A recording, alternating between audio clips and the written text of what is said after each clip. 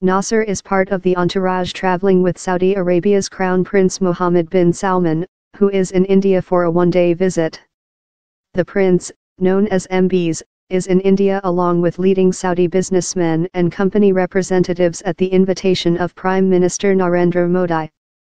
Nasser said India currently buys about 800,000 barrels a day of Saudi Arabian oil. India looking for stronger ties with Saudi, said Sanjeev Singh, chairman of India Oil Corp Limited, India's biggest state-owned crude oil refiner. The panel discussion was also attended by SABIC, the world's fourth largest petrochemicals maker, which is based in Saudi Arabia.